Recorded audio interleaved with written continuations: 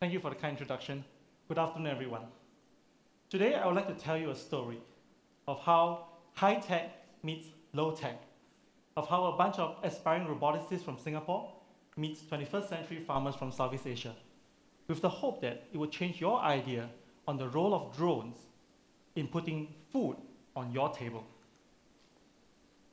3 years ago, we started Singapore-based startup Garuda Robotics to help businesses solve problems using aerial imaging and software analytics using drones, or unmanned aerial vehicle, UAV.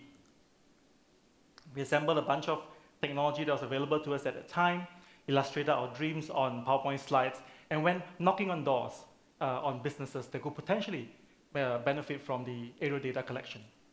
So it wasn't long before we met a group of investors and managers of palm oil plantations. Now, most of us grew up in the city, right? So even though we have seen them all along the expressways, we have no idea what was in store for us. But still, we put together a plan, figure out some of the fancy new aerial imaging technology as applied to agriculture, and we went to see them in their plantation. Now, why palm oil? Let me first motivate you on why we decided that getting ourselves into palm oil delivers a big impact, not just to Singapore, but also to the Southeast Asian economy.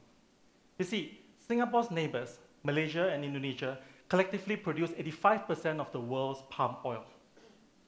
It is the most land-efficient bio-renewable energy in the world, yielding 10 times more oil than the world's #2 bio-renewable energy, soybean. And it's also extremely useful. And you can find it in like lipstick, ice cream, shampoo, chocolate, biodiesel, packaged bread, detergent, and so on. So because it's such a useful plant, it should be a surprise that negative sentiments tend to dominate the mainstream media, right? So, for example, this should be a very familiar scene to everybody, right? This is Singapore during the haze season. The blame is often put in the regional palm oil industry, even though every other conglomerate have vowed to tackle this issue of slash and burn agriculture. There's also the issue of migrant workers, because it's still a very labor-intensive industry. The introduction of foreign minimum wage workers affects local communities both socially and economically. Also often heard are how pollutants from these plantations run off into the rivers and polluting the waters. Uncontrolled issuing of new plantation land often means deforestation and the destruction of habitat for wild animals like orangutan. So to promote sustainable planting practices, the palm oil industry itself created a certification body called RSPO, or the Roundtable for Sustainable Palm Oil, to govern itself. It promotes sustainable practices as well as carry out audits to ensure the compliance. So one such founding member, IOI Plantations, failed its own stringent rules last April and was immediately removed as a supplier from major palm oil buyers like Nestle, Colgate-Palmolive, Unilever, Procter & Gamble, Hershey's, Johnson & Johnson, Kellogg's, Mars, etc. Fortunately, they took immediate actions to address their failures, and the suspension was lifted in August, but not without strong protests from the NGOs. So it seems like everyone wants to know what's actually happening in the plantations, right? The public wants to find out more about how to make better decisions, right? The NGOs want to find out what all the illegal activities and expose them to the media. The governments might want to track the larger things like coastlines, forest borders, and plan interventions or infrastructure projects that will benefit the local farmers. But most importantly, the plantation's HQ, typically in Singapore, KL, or Jakarta, wants data of the millions of acres of plantation that they have to be responsible every single day. Okay, so let's come back to our story. So there we were with a bunch of plantation managers, right? With these cool new visualizations and algorithms that we thought would just blow them away. We demonstrated them drones, geography, physics. We demonstrated how we connect field devices to the internet. We showed them geographic information systems and mapping and so on. So they simply just nodded. Right. Finally, it's their turn to ask questions. In their authentic suburban Malaysian Chinese accent, they went, 你们会不会算数? So they're not saying that, they're not challenging our ability on math, right? They're asking us, do you guys know how to count trees? 算数. Right? So as it turns out, that is the problem that they have. It's the simplest problem, and it's also the hardest problem. They need an accurate count of the trees. Surely there's some count that's being done when the saplings left the nursery, and then another census done after it was planted. Maybe some of the saplings died. But here's the problem. A palm tree is a 25-year crop. It doesn't bear fruit for the first 3 years, and it will peak in production in 9 to 12 years, and it will continue to be productive into its 20s, unless it's too sick, too tall, too old, then you cut it down for replanting. During this long period of time, some might have already died due to land erosion, disease, flooding, or theft. And other times, new trees are planted in its place. Under the current best practices, each of these trees will require a predetermined amount of fertilizers as measured by this little bowl here. This is very important because, labor aside, 60 to 70% of the total running cost of a plantation is buying fertilizers and pesticides. Thus, plantation managers will need to calculate the exact amount of fertilizers to purchase for each tree or each block based on the number of trees.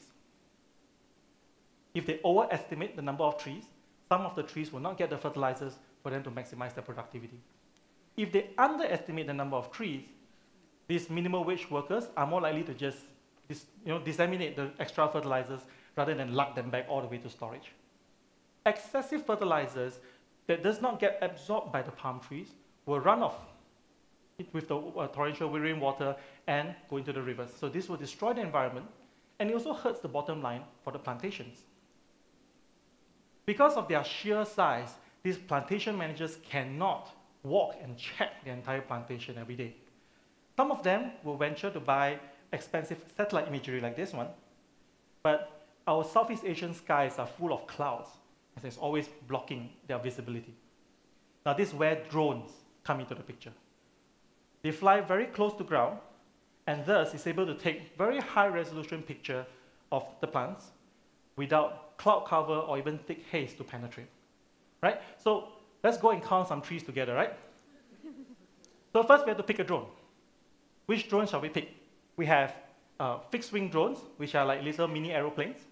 We have multi-rotor drones. We have helicopters and airships. Now, multi-rotor drones are the most agile of them.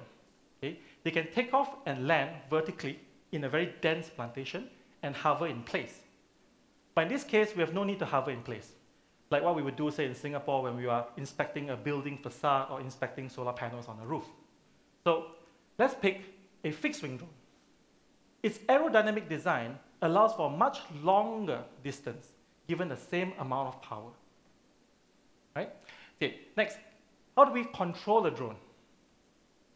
For most of the consumer drones you're familiar with, like those you see maybe during events or outdoor weddings, you will pilot them with this handheld dual-stick transmitter. These remote control devices work through radio frequencies, much like how your phone talks to a Wi-Fi AP. However, there are legal and technical limits to how much power you can pump through these devices. So at some point in time, you are going to lose the ability to pilot by stick.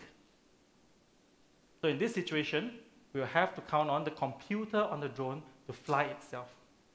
Here's a popular survey grid pattern, this pattern, which you can plan using, say, a ground control software, and you can upload it to the drone's brain before flight. The drone will then fly itself autonomously, guided by onboard GPS sensors, and take a picture every few seconds. And with enough overlap, these pictures can then be stitched together into one gigantic map like this. Right? Okay, we're done. So, are you ready? How many trees are there in this picture? How many? 50? How about this one? Gets harder, right? How about this one? You know what's strange? This is actually done. It's not a theoretical exercise. This is actually done today by human counters. Okay? In fact, in a real typical counting operation, one guy will count, and another guy will have to check whether the first guy counted correctly. Okay? It's extremely manual, isn't it? This is where computer vision comes in. There are many, many applications for computer vision in the drone industry. In Singapore, we typically deploy it for security and surveillance purposes, putting an eye in the sky and helping to reduce the amount of walking that security guards need to do to patrol a large compound. But there are similar needs in the plantation, right, for tracking unauthorized vehicles, for example. But more importantly, you can detect, say, dead trees or brown leaves so that remedial actions can be taken.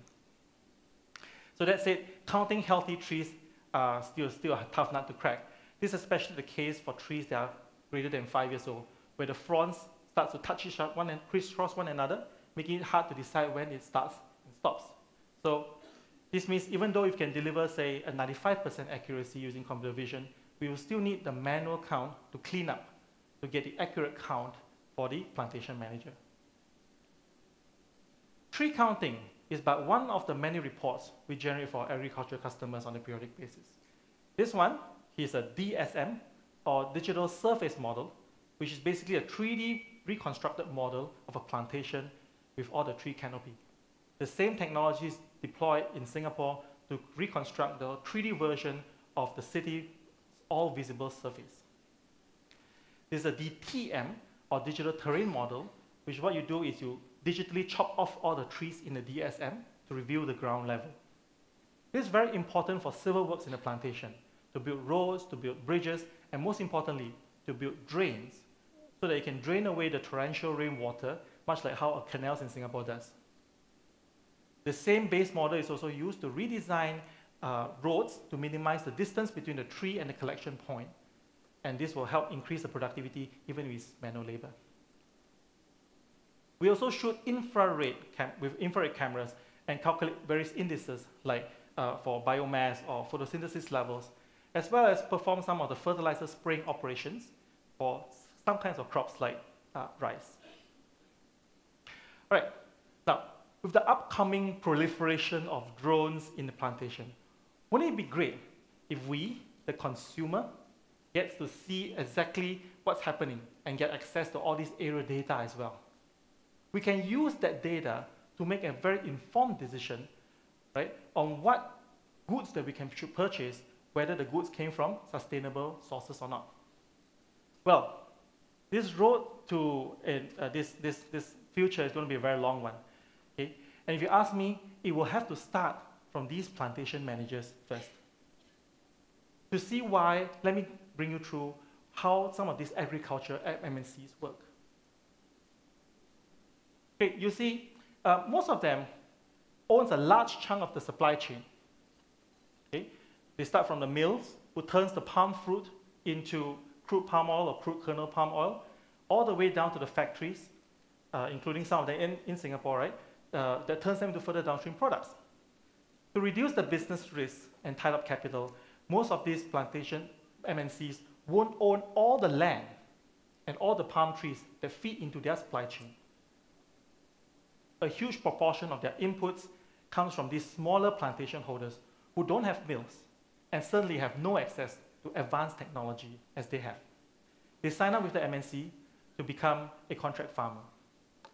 So these nameless locals, not these guys, are often the culprits when it comes to employing traditional methods in land clearing and planting. Not because they don't know any better, but because they don't have the economic reason to do better. This is why I feel drones will become the future de facto way relationships are managed between the downstream and the upstream. Because every buyer would want to see and want to work with transparent and responsible farmers so that they can claim that all their oil comes from sustainable sources. Therefore, although these plantation managers are using drones to raise productivity, cut down manpower, maybe reduce risk today in their own plantation, I think we are just warming up to a totally new future where we all can see where our food comes from. Right, so today, I'll end up today by sharing with you my dream, and hopefully some of you can make this a reality. Imagine walking into NTUC FairPrice, okay, and go to the wine section and pick up a bottle of wine. Through your, maybe, I don't know, intelligent glass, then, right, you can immediately see the vineyard where this wine came from, and zoom in to see the color of the grape when it was harvested, which determines the exact ripeness, which is critical to the wine production quality. Similarly, you could maybe walk into, and maybe you can find out the exact sector of palm trees where, maybe from Sumatra, right?